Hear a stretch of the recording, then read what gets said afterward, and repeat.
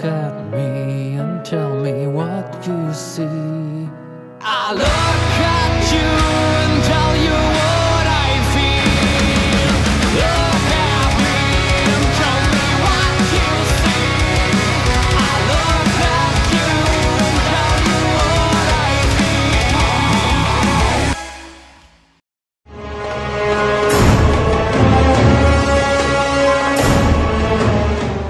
Welcome back to the Mummy series, with the sequel The Mummy Returns. Not exactly the most unique title. And The Mummy was a rather singular experience, without any kind of plot point to suggest a sequel. So what were the filmmakers to do when a sequel was greenlit? Why make shit up and retcon harder than a DC executive? This is The Mummy Returns. The film opens once again in ancient Egypt, as the narration tells us of the Scorpion King and his army attacking Thebes. And yes, the Scorpion King is played by Dwayne "The Rock" Johnson. It was novel then, but nobody cares now. The Scorpion King and his army is defeated, even though the only battle we see them engage in is one they seem to be winning hands down, so apparently it doesn't matter how they were defeated, and they're forced to walk into the desert to die. The army all perish in the desert except for the Scorpion King, who makes a pact with the god Anubis to spare his life and let him defeat his enemies for his soul, which Anubis gives him a scorpion to eat. Because let it not be said that the gods have a sense of irony. An oasis sprouts around the Scorpion King, and he now commands an army of jackal warriors, and they attack and practically destroy Thebes. However, as that's what the Scorpion King wanted, Anubis takes his soul and the army disappears, ending the opening narration. The film moves to 1933, and we get a rather overly long reveal of Rick O'Connell as he wanders around the ruins until he's startled by something truly awful. Something so horrible it doesn't even bear thinking about.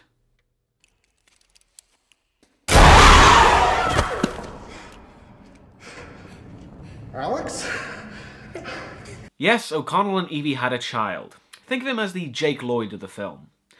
Actually, that's just offensive too. Alex tells O'Connell about his tattoo, which will get really stupid later. Meanwhile, Evie is brushing a wall, and to show she's no longer the damsel in distress but a badass now, she kicks a poisonous snake away. At O'Connell, so that was thoughtful. O'Connell breaks open the door, and are you ready for the movie to start its retcon? Ever since I had that dream, this place is all I can think about. Ever since you had that dream, I haven't had a decent night's sleep. Yeah, I'll get to that in good time. Outside the ruins, some bad guys show up, and we know they're the bad guys because the camera shows us their guns, even though O'Connell has a massive gun collection with him at all times. But never mind about that. Alex is in the main chamber of the ruins. Actually, who in their right mind brings a child to a potentially dangerous ancient ruin? What purpose does he serve being there? Are babysitters that hard to find in the 1930s? Also, it should be noted that Alex is 8 in this film, which is set in 1933. So, unless he was conceived before Evie and O'Connell met in 1926, the math doesn't really work. Anyway, the thugs enter the chamber as Alex climbs up a scaffolding to hide from them, and one of them leaves to presumably kill Evie and O'Connell, which they're currently in the secret chamber, and they come to a dead end. However, suddenly Evie gets a vision as her surroundings change, and she sees the door in front of her open with a chest inside. The door is locked, and Evie sees the combination. Oh dear. Hints of a character's hidden past, overly complicated story, and overly complicated plot points, all of which completely absent in the last film. Yeah, the gap between the Mummy and Van Helsing is getting quickly smaller, isn't it? Evie opens the door using the combination she saw, and they go inside. In the main chamber, Alex, because he doesn't mind being found, starts shooting at the thugs with a slingshot, freaking them out a bit.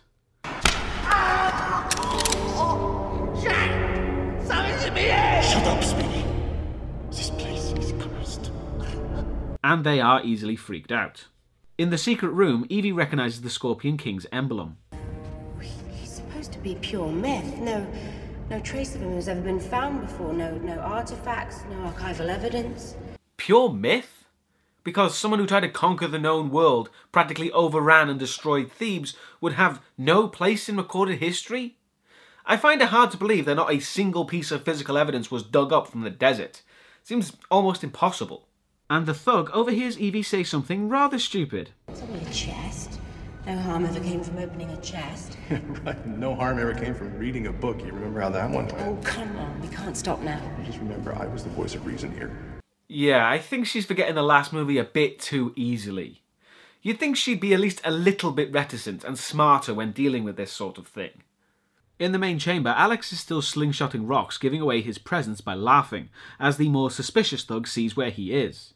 In the chest room, Evie is trying to pry it open, but O'Connell finds the key, which was left with the chest because you don't want to make it too difficult to open. And inside, they find the bracelet of Anubis. Again, Alex fires a stone, but the thug catches it. Now they're gonna kill him. Unfortunately though, with Evie taking the bracelet, it activates a trap, because of course it does, and the ruins start shaking. Evie decides now's the time to read the inscription on the box, which says that if they disturb the bracelet, they'll drink from the Nile, meaning the ruins will now be flooded, which the thug narrowly avoids as the wall explodes with water. The first thug gets to the main chamber and tells the others to get the hell out of there, which stops Alex from being killed, but they still cause the scaffolding to fall before leaving. The O'Connells are running from the water, but they get to a dead end.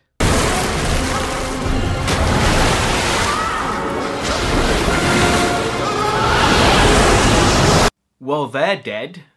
You might be thinking they found a hiding spot or something to explain their survival. No. They're hit by several tons of water, slamming them against a brick wall, and they're fine. All they have to worry about is slowly drowning. In the main chamber, the scaffolding Alex is on falls, taking out the pillars around the room, which of course they would imitate one of the dumber moments from the previous film. Also, due to the architecture, those pillars would be connected to the wall as well, so wouldn't have fallen anyway. And Alex tries to stop the last pillar from falling because that'll help. But the pillar falls, smashing the wall, freeing Evie and O'Connell, so everything is okay again. Mom, Dad, I can explain everything. Yeah, except for that. What made them think that throwing a child into the series would make it better?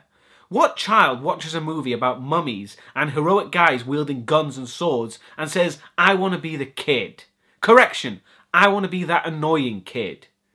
The film then shifts back to Hamunaptra. Well, what's left of it anyway, after its destruction, and a huge excavation is taking place. And the books have been found as a rather familiar looking woman examines them. Yeah, that would be the reincarnation of Anaxunamun, because reincarnation and destiny plays a big part in this film. But I'll hold my opinion on that for when it gets really stupid. The thugs from before show up because they're working for our diggers, and while digging at one of the sites, it starts rumbling, and then the ground starts growing and bulging. Get out of the hole. Seriously, get out of the hole. Okay, don't say I didn't warn you.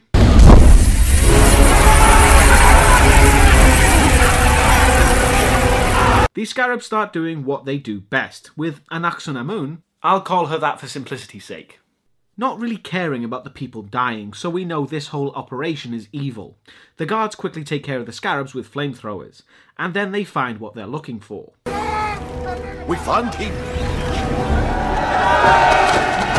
found him. We found him. The corpse of Imhotep is found in a completely different place, so there was no need for those people to be in the scarab pit anyway.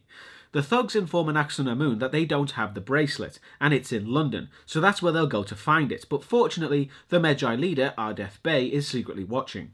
In London, the O'Connells get home, and they live in Wayne Manor, apparently.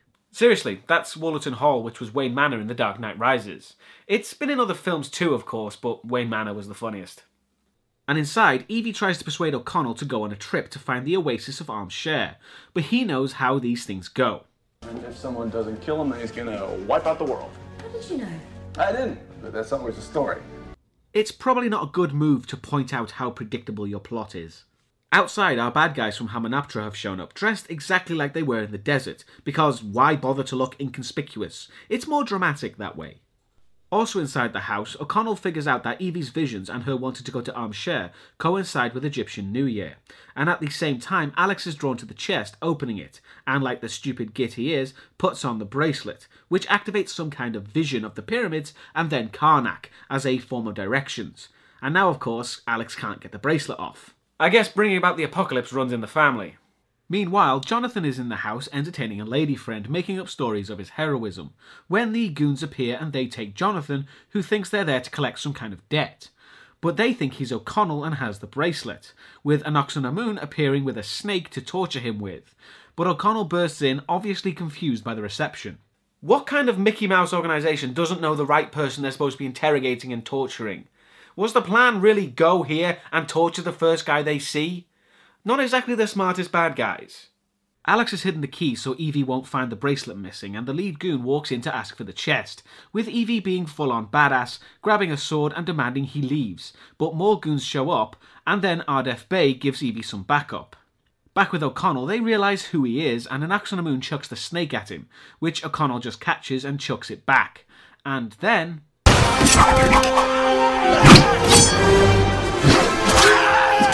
when the fuck did O'Connell become superhuman exactly?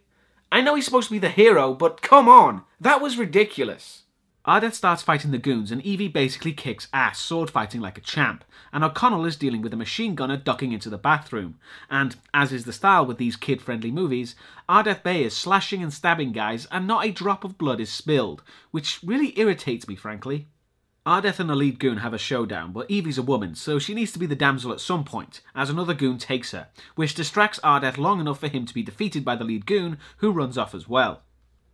O'Connell and Jonathan jump out the window, and they see the goons have taken Evie, and he asks Ardeth what the hell's going on, and he shows him a picture of the guy orchestrating things, which Alex recognises as the curator of the British Museum. Which is one thing that's never really explained, why the British Museum curator wants to help and worship Imhotep. He just does. There's never really any other motivation than that. You'd think he'd be a pretty diverse character, but no, he's just evil and wants to worship evil. That's it. Alex informs them that they don't actually have the bracelet, and then a funny moment. The son, you have started a chain reaction that could bring about the next apocalypse. You, lighten up. You, big trouble. You, get in the car. That was funny, but I have to note, the funny dialogue is a bit more few and far between this time round. They drive to the museum and Ardeth fills them in on the plot of the movie. They dug up Imhotep because he's powerful enough to kill the Scorpion King, and if he does that, he'll have command of his army. No real explanation on why exactly. The why question isn't really explored in this film. If you see anyone come running out screaming, it's just me. Another funny line from Jonathan there. You'll find, like I said, not many funny parts, but also that the majority come from Jonathan. Outside the car, gearing up with weapons, Ardeth notices O'Connell's tattoo. If I were to say to you, I'm a stranger traveling from the east seeking that which is lost, Then I would reply that I am a stranger traveling from the west. It is I whom you seek. and it is true. You have the sacred mark. More retcon added backstory bollocks. Also, why is O'Connell lost, and why is Ardeth seeking him? If he's some kind of prophesized warrior of the Magi, it's a pretty bloody good thing that Ardeth didn't kill him when he could have in the last film. Inside the museum, they started the ritual to raise Imhotep with Evie as a sacrifice. Why did they bring Imhotep with them? They're just going to take him back to Egypt anyway. It seems like a lot of pointless effort to get him there and then somehow get a walking corpse back to Egypt. But the ritual does what it's supposed to do. Well, not exactly.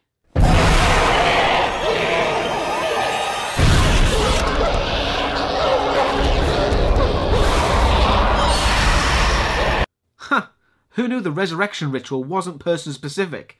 Clearly it's like crop dusting and you just resurrect everything in the vicinity. I wonder what the range on that is. And then, with O'Connell and Ardeth watching, Imhotep rises, regenerating slightly, probably because it was too expensive to animate his CGI gore. The curator tells Imhotep it's the year of the Scorpion, which seems to please him. I think the filmmakers are confusing Egyptian culture with Chinese, because the Egyptian year of the Scorpion is complete bollocks. The Egyptians don't have animal-based years.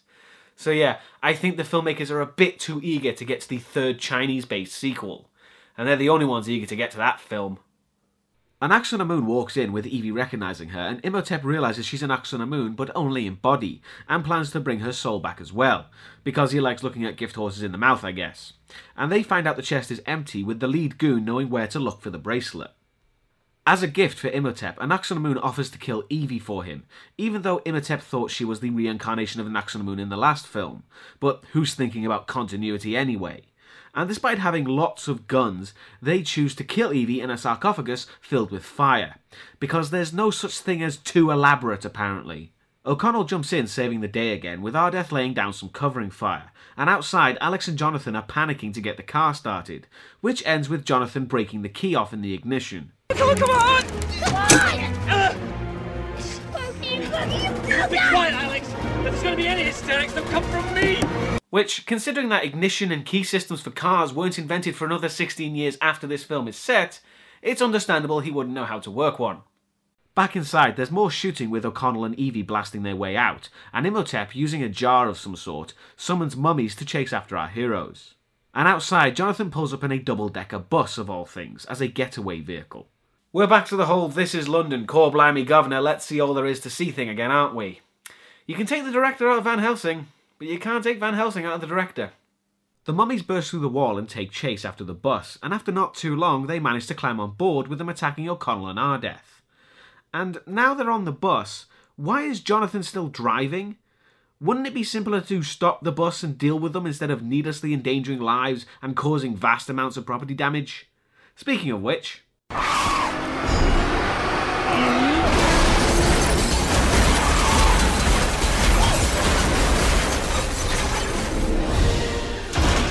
yeah, like that. They stop the bus with O'Connell and Evie having a kissy moment, which gives the bad guys time to nab Alex, even though there's no way they could have gotten there that fast, but oh well. The curator informs Imhotep that our heroes have the Scepter of Osiris, which is needed to kill the Scorpion King, but Imhotep is confident that he'll be powerful enough to kill him without it. What's that saying about hubris? And then he gives Anaxunamun a vision of ancient Egypt with them kissing, and she rather disgustingly fingers his face. Ardeth tells them that they need to get to Karnak, and O'Connell, much like in the previous film, has a friend with a flying machine who can help them get there quickly. Let's hope this one doesn't have a massive death wish. And I'm not a fan of them reusing the previous film's formula to this degree either. Imhotep and his goons are on a train in Cairo, and Alex thinks it's wise to smart-mouth the crazy reincarnated lady. Lady, I behaved for my parents. What makes you think I'm going to do it for you? Silence! Because your parents wouldn't slip poisonous snakes into your bed while you were sleeping. Why wait? I want to see that part. But no, Imhotep wants to speak to Alex first. The thugs from earlier also bring the cursed chest on board the train, and the suspicious guy identifies the curse and they renegotiate their fee, which is reluctantly accepted. Alex is taken to see Imhotep and they have a little chat, with Alex being able to understand him because of the bracelet. And Imhotep tells him that the bracelet will kill him in 7 days if he doesn't get to the pyramid at Armshare, which Ardeth really should have mentioned at the time. Anaxunamun takes the chest and the thugs into Imhotep's room, and after they hear a creepy noise, she locks them in there, and Imhotep jumps out of the shadows to scare the crap out of them. Anaxunamun tells one of them that they need to open the chest to get rid of him, which he does, and Imhotep disappears, only to hang from the ceiling like Batman and proceed to suck the life out of the thugs with not very convincing CGI. The chest originally contained the canopic jars of Imhotep and the Black Book of the Dead, which were not in the chest.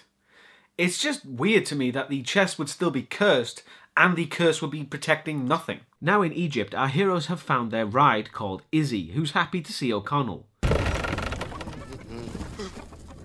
Izzy! No!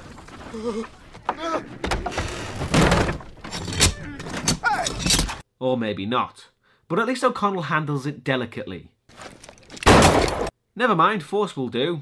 And Izzy flat out refuses to help O'Connell on the grounds that he gets shot every time he does, which is honestly a valid criticism. But O'Connell gives him money, and to really convince Izzy to help, he gives him Jonathan's gold stick. And Ardeth shows up as well with a band of Magi who aren't coming along because that would be far too helpful. And instead of a plane, this time they get on Izzy's hot air balloon. That night, Jonathan and Ardeth are talking, and Jonathan steals the gold stick back from Izzy. And Ardeth doesn't recognise the stick, which is odd because he recognises O'Connell's tattoo, which is linked to the stick. Back on the train, Alex's captors are regretting their decision to take him as he's annoying the fuck out of them with the old classic, No. No. He really doesn't have much of a self-preservation instinct, does he? The goon then shuts him up with a well-placed knife, which Alex understandably needs to use the bathroom after. And with Imhotep, he's now fully restored, and in the bathroom, Alex sees the toilet is just a hole to the tracks, and stops the train, allowing him to escape. However, he stopped the train at Karnak, exactly where they needed to go. And inside, Alex sees the next place they need to get to. Does that mean they would have driven right past if Alex hadn't have stopped the train? And Karnak is supposed to be part of the city of Luxor, which isn't just desert. People live there. Back on the balloon, Ardeth is trying to convince O'Connell to embrace his made-up for this film only destiny. And speaking of destiny, Evie has a vision caused by Imhotep giving Anck-su-namun her original soul, as she also has a vision of her previous life. The vision is of two women fighting each other while the Pharaoh Seti I watches, and you'll notice the women are fighting with sais. Yes, they have a pair of one of these each. Remember when I said the filmmakers were jumping the gun a bit on the Chinese mythos? Yeah, this is a Chinese weapon. More specifically, a Chinese farming tool turned into a weapon, and has never ever been seen in Egypt anywhere. So why use it? Yes, the average viewer wouldn't notice, but that's not the point when you're making an action-adventure period piece. It's the principle of the thing. Also, sais aren't sharp. They're bludgeoning weapons. Why doesn't anyone get that right? The women fight, and after being knocked down, it's revealed one of them is Evie and the other is Anck-su-namun. And it's clear that Anck-su-namun is the superior fighter here, as they continue to fight and change weapons, until Evie, or here Nefertiti, the pharaoh's daughter, is beaten, so she gets to protect the bracelet of Anubis, because logic. And Anck-su-namun protects the pharaoh, and we all know how well that went. Evie then sees that event take place, as Nefertiti was watching as Anck-su-namun and Imhotep killed the pharaoh, which causes Evie on the balloon to fall, with O'Connell managing to grab her. And with Imhotep, Anck-su-namun recreates her death, which from what I can tell, kills the person she used to be and the original soul to inhabit her body, which is a really crap deal she made if you ask me. On the balloon, Evie, who's surprisingly calm about all this, explains the stuff about her memories and reincarnation, with Ardeth still trying to convince O'Connell. She's a reincarnated princess, and I'm a warrior for God. And your son leads the way to Hamsher. 3 sides of the pyramid. This was all preordained thousands of years ago. A pyramid has 4 sides, Ardeth. Or are you saying they're a wonky pyramid that doesn't stand upright? Because that's just uncalled for, man. Also, to further prove the point that this movie's plot was made up as they went along, if Evie is the reincarnation of Nefertiti, then why hasn't Imhotep recognised her ever? You'd think he'd remember the daughter of the man he killed and is subsequently the reason why he's now a superpowered mummy man. Getting to Karnak, O'Connell and Ardeth find the train deserted, and in the ruins, Evie finds a clue, Alex's tie, and also where to look next. He made us a little sandcastle. It's the temple island of Philae. They've gone to Philae. Boy, Alex, come on! So then there's a montage of our group going to the different places Alex points them to, and Ardeth informing the fucking massive army of Medjay where to follow them. But hang on. If there are that many Medjay, how weren't they able to stop the excavation of Imhotep at the start? They outnumber the bad guys like 10 to 1 at least. I guess they didn't think it was that important an issue. Our group, which is still following Imhotep, are pretty much right on his heels. However, Alex's next marker is discovered and destroyed.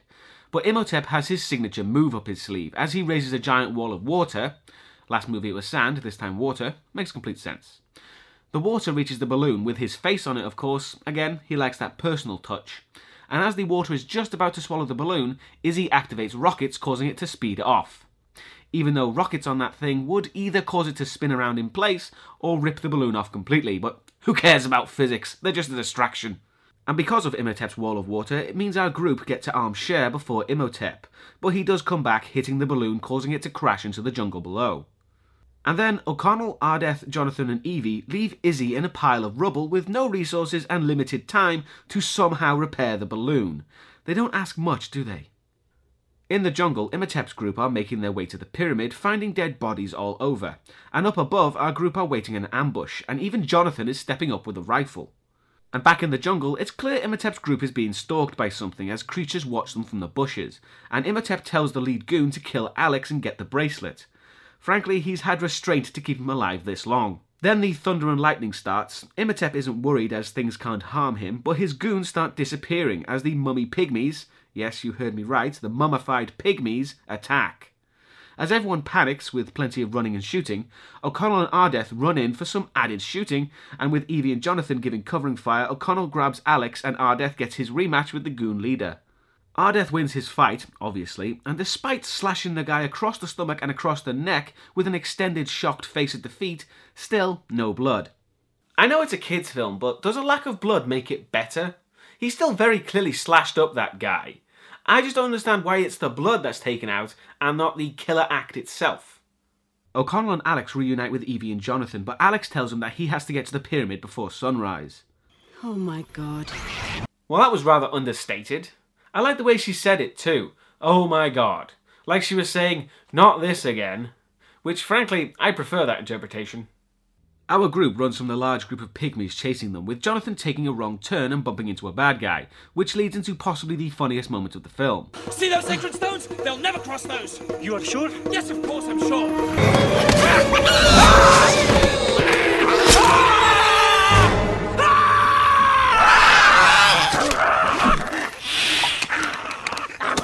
Sorry, my mistake. Yeah, that was pretty good. Everyone makes it across a tree bridge with Jonathan catching up, and O'Connell busts out the trusty dynamite, which is a fireless explosive, so naturally there's a massive plume of fire and smoke. Evie notices the sun rising, so they need to hurry, with O'Connell grabbing Alex and running with the sun on his heels. Even though the sun would hit the pyramid before the ground, but let's not quibble over the details, the filmmakers aren't. O'Connell and Alex do make it inside the pyramid, with the bracelet falling off Alex's wrist. Evie and Jonathan turn up, however, there's a twist in the tale.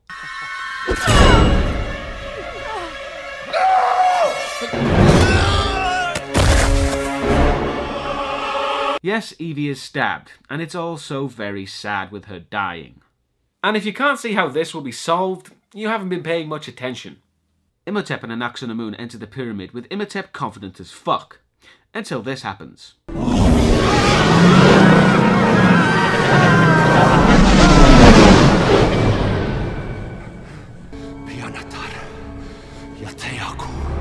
It's surprising that he didn't know about that, considering he knew everything else about this place. The curator, who's now wearing the bracelet, shoves his hand into a hole like a fucking moron, activating the temple, which summons the Anubis army, who is met by the Magi. Luckily, they somehow knew exactly where the army was gonna rise, and Ardeth gets his ending boss fight. Outside, Alex gets the obvious idea to use the Black Book of the Dead to resurrect Evie, and inside, O'Connell sees the curator have the flesh stripped off his hand. See, I told you he was a moron. Jonathan fights with Anaxunamun for his climactic boss fight, so Alex can steal the book, and O'Connell finds Imhotep summoning the Scorpion King, so they both get an end boss fight. You notice the similarity here with another movie I reviewed? Yeah, this film's formula is very similar to the ending of Van Helsing. Even down to the shitty CGI, which we'll get to soon, is present in this film. Again, I'm sorry for bringing up Van Helsing, but these films are making it too easy. O'Connell faces off with Imhotep, jumping over the hell crevasse that's inexplicably there, and after losing his weapon, they begin to fist fight, which Imhotep is surprisingly good at for a priest. And the Magi clash with the Anubis army in a massive battle spanning what looks like CGI as far as the eye can see. Then the film starts flitting back and forth between the fights in a rather annoying manner, so we see various successes between Ardeth, O'Connell and Jonathan. There's even a recreation of a scene in the first movie and a late attempt at some comedy where Alex can't figure out the last symbol of the inscription, which Jonathan recalls knowing because he did the same in the first film, allowing Alex to resurrect Evie. And she pops up to rescue Jonathan so she can have another badass moment for herself with a boss fight. And back with O'Connell and Imhotep, the Scorpion King arrives in all his fuck-awful CGI, which is bad even for the time this movie came out. And Imhotep tries to make the Scorpion King think he's there to help him, and O'Connell wants to kill him, which he believes without question and starts attacking O'Connell. Evie and Anaxunamun start fighting again with those inaccurate as fuck sighs. However, this time Evie beats Anaxunamun, slashing her face, making her run off. I guess she died once and didn't like it. And the curator meets the Scorpion King, and he gets rewarded for his devotion to Imhotep. Save me! Save me! Oh. In fairness, he was pretty useless. All he did was resurrect Imhotep, which could have been done by anyone with a knowledge of ancient Egyptian, so I'm not condoning Imhotep's actions, but I can see where he's coming from. Back at the battle, the day is seemingly won as Ardeth kills the last of the Anubis creatures, and everybody celebrates at the relatively easy fight. That is until Ardeth looks over a nearby sand dune to see even more Anubis creatures approaching. Back with O'Connell, he finds a carving on the wall that has the same tattoo as he does, and also Jonathan's gold stick, which he discovers through lazy as fuck exposition turns into a spear, and that is what's needed to kill the Scorpion King. Which is lucky that Jonathan brought it, and O'Connell takes a stupid amount of time to explain to Jonathan the stick turns into a spear, which I think is supposed to be funny, but it's just very annoying. The Scorpion King attacks again, cutting conversation short. And then with a heroic Ardeth readies his troops, which was a much better battle cry than the Scorpion King's. Which means it's hot as hell. Yeah, no wonder he lost. Jonathan manages to get the spear out and throw it at the Scorpion King, but it's immediately caught by Imhotep, who has a bullet-time throwing arm. But O'Connell catches it instead, and just before falling into the hell pit, stabs the Scorpion King with it. No! We really don't need a translation for that over-the-top gesticulation. And the Scorpion King explodes into black smoke and his army dissolves right before getting to Ardeth's surprisingly low-numbered army, considering how many there were at the start. O'Connell ends up hanging from the hell pit, and weirdly, so does Imhotep. I guess he jumped in there for dramatic effect. Evie runs to help O'Connell, grabbing him and pulling him up, and then Imhotep tries the same thing with a Nox on a Moon, but she tells him he's on his own and legs it.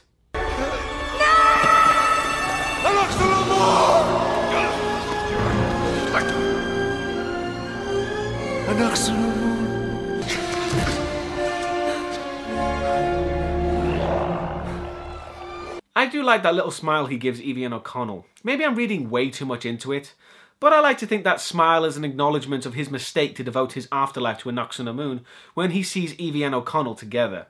At least that's what I like to believe.